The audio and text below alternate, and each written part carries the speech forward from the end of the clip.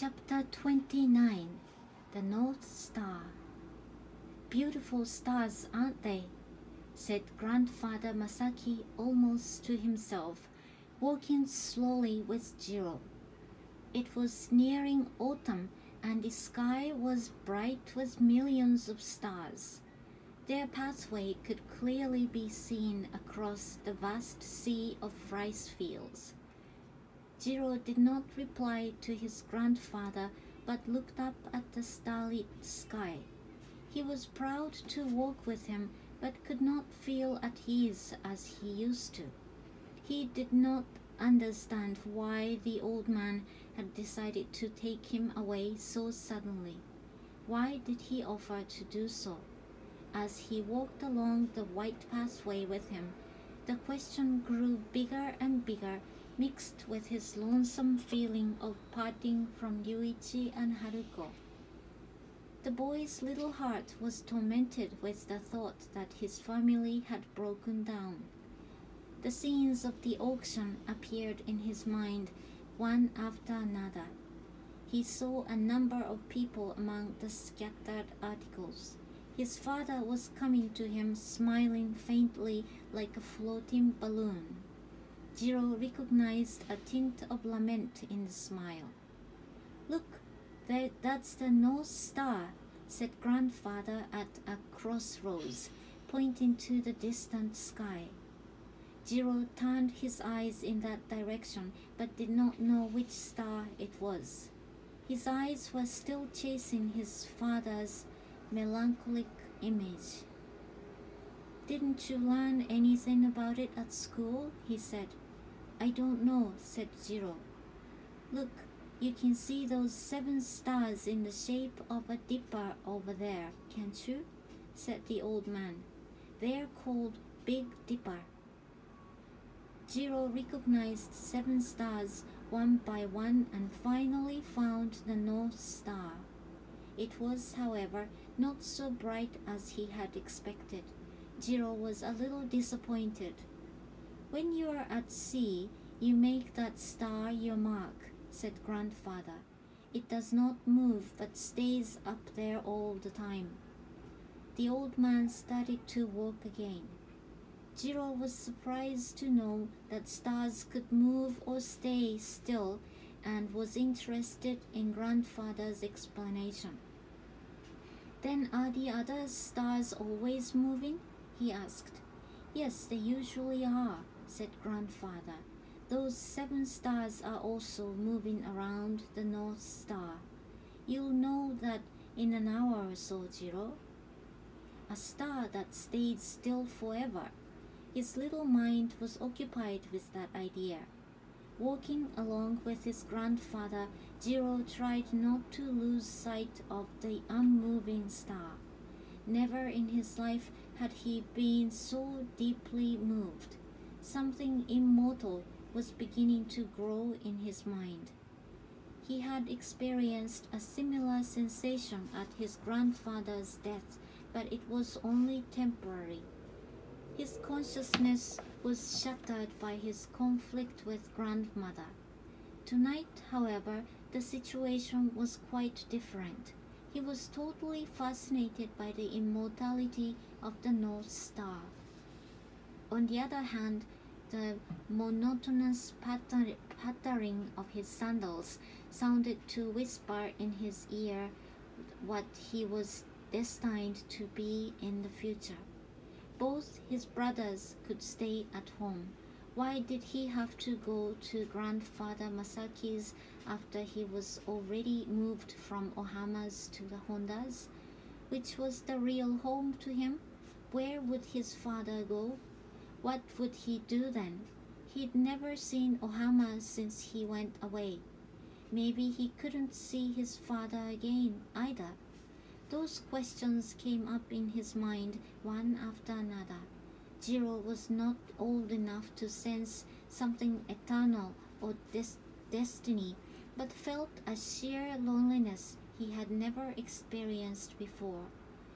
Countless stars were twinkling in the sky, and the pattering sound of his sandals echoed as if he followed his grandfather as he followed his grandfather in silence. "Are you sleepy, Jiro?" said the old man, but he kept silent. "Let me take your hand in case you should stumble," he said. The palm of his grandfather's hand was shriveled, but he felt warmth coming from inside. He was happy again and recovered a feeling of cheerfulness. "How long am I going to stay at your house?" asked Jiro. "As long as you like," answered the old man. "As long as I like?" He repeated the phrase, feeling half pleased and half uneasy. "Do you want to go back soon?" "Well, no," he stammered, shaking his head, but something dark lay smoldering in his heart. "If you want to go back, you can do so any time," said grandfather after a moment of thought. "But probably you won't be able to see your family at that house again." The old man's words echoed deep in his heart and made him aware of the existence of the North Star afresh with the monotonous sound of his sandals. Jiro felt like crying. "But you don't have to worry," said Grandfather Masaki. "What is important for a man is his heart. If you have a sincere mind, a house is no problem." Jiro was too young to understand his grandfather's words. Once again he thought of his father's desolate face. Was Grandfather Masaki telling that his father was not sincere? No, he couldn't be insincere.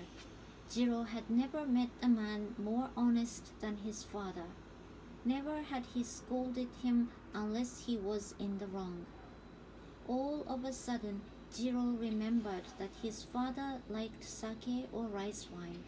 He drank it not only by himself, but sometimes invited other people to drink with him. One evening he called in several men known as rowdies in the village. Jiro waited to them. It was a party for reconciliation after an argument, but a trifling topic caused two of them to quarrel against each other again under the influence of the liqueur. One was a big man with a pug nose, bushy eyebrows, and fishy eyes. When he was a boy, he was a peddler of bean buns. So everybody nicknamed him Tora the bun seller. His opponent was called Gon the fingerless, who had his little finger cut off in a fight. He was pale-faced, thin, and sarcastic. "How rude you are to say such a thing in the company of our host," roared the big bun seller in response to Fingerless' words. Then their quarrel grew hot and fierce. The bun seller complained clumsily in his husky voice, while Fingerless attacked his opponent with shrewd thrust of his tongue. Shunsuke was listening to their dispute in silence till it became hot enough to break into a fight at any moment. Just then he sat up straight. "Tora, Gon!" he roared to each of them and abruptly took off his upper clothes to expose his bare body. "All right, if you like fighting so much, you can do it. Slash or stab each other or whatever you like. But listen, once I was asked to mediate your dispute. I won't allow you to have a fight before my eyes. What you have to do first is, to take my life." He hit his bare breast with his right hand. It was threatening enough to end the rascals' quarreling. They stopped quarreling and begged his pardon. As he watched the scene beside his father, he was scared but was also impressed by his father's heroic manner. At times, Jiro had a fight against other boys. His speedy and daring tactics might have been influenced by his father to some extent. As he walked slowly with his grandfather under the starry sky, however, such memories seemed to be of little importance. He wondered if his father had really intended to act as mediator that night. Was it right for father to have a drink with those bad guys? Maybe his keeping those men caused his family to become poor and finally break down. It was the first time for Jiro to think of his father in that way. His drinking was a little annoying, but he never considered it good or bad. On the contrary, everything he did was right to Jiro, so he would sit by and wait on him when he drank, though his mother blamed him. He felt sorry for conceiving such an idea of his father, but once it entered his mind, it would not leave him easily. The more he thought of his father, the more anxious he became about his behavior. "What are you going to be, Jiro?" asked Grandfather Masaki unexpectedly. Jiro thought it out of place because he was sure his grandfather was also thinking of his father. Besides, he had never thought of what he would become in the future, though some of his friends proudly said that they were going to be a general or a minister. What was most important to him was to know who would be really kind to him. "I see," said Grandfather a little reproachfully. "You haven't thought anything about your future, have you?" "What did you want to be when you were a boy, Grandpa?" he said. "Well, said the old man, seemingly at a loss. "In those days, we didn't have to worry about our future. We had only to succeed to our father's occupation." "Can't we do so any more?" he asked again. "I don't think so, but," said Grandfather, questioned closely again. "My father is a public servant, isn't he?" "Yes, he is," he said. "I'd like to be a public officer like him," he said. "But isn't he going to resign soon?" "Then do you also give up your plan, Jiro?" "I want to stay by him as much as possible," he said. The old man looked at the boy intently in the darkness and started again in silence. "My father is an honest person, isn't he, Grandpa?" said Jiro abruptly. "Of course he is. Why," he said, "why do you ask me such a question? What do you think of my father's drinking? Isn't it bad?" "Maybe it is," he said, "but it'll be all right if he has an honest mind." The old man's words did not satisfy Jiro, but he did not feel like disturbing him anymore. The sound of their steps echoed in the darkness, and they came to the edge of the old man's village. "The greatest man in the world," said Grandfather Masaki, "is a man like your father who is really kind to other people.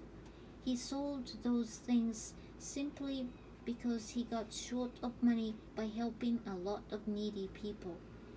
Can you become a great person like your father, Jiro? If you can't get along with some persons, you won't be able to become a great man." Jiro thought he was talking about his mother and grandmother, not taking it as a lesson for him. "Then mother and grandmother can't be either of them," he said bluntly. "Do you think so?" said Grandfather. "What about yourself, Jiro?" "I'm not great either," he said frankly, contrary to the old man's expectation. "Don't you want to be a great man?" "Yes, but Are you not confident of yourself?" "If I have Ohama by me, I'm sure I can be great," he said. Grandfather stopped again at his words. He grasped Jiro's hands and hugged him. Looking into his eyes closely, he said, "Can't you forget Ohama yet?" The old man's voice was trembling. Jiro felt that he was being scolded, so he pulled back his hands. "I'm not scolding you, Jiro," he said. "If you want to see her, I'll arrange it for you someday. So you should do your best to be a great person. Understand?" Jiro was about to burst into tears, but held back with an effort, nodding to his grandfather. When they came to the Masakis, a big star ran diagonally across the northern sky. The moment he gave a short cry, the shooting star disappears into the vast sky. Before he was aware of it, Jiro turned to the North Star. He would have to go through a lot of experiences before he comes to learn by himself that eternity, destiny, and love are firmly connected to each other.